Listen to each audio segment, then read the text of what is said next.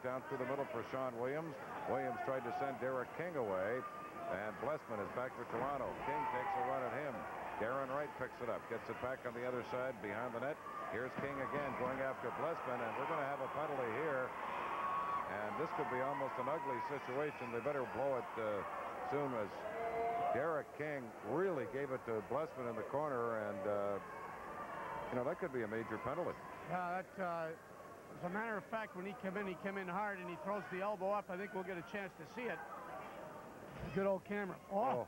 I mean, he cranked him there. There's no question about that. You know what that reminded me of? Almost the one that Nyland gave Middleton. Not quite as bad, but... I didn't see it. Where have you been all winter? Oh, I'm just kidding you. That's right.